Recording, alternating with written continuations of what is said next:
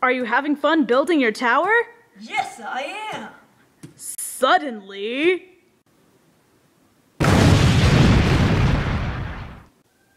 Do you want to fix your tower? Yes. It really needs to be fixed. And why don't you help? I'm the musical accompaniment. I'm just here to keep the audience intrigued. I could really use your help.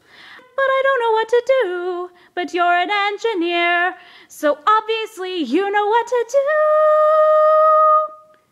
Do you want to fix your tower? Of course I do. Well, I'm not going to help you. Then go away. Okay, bye.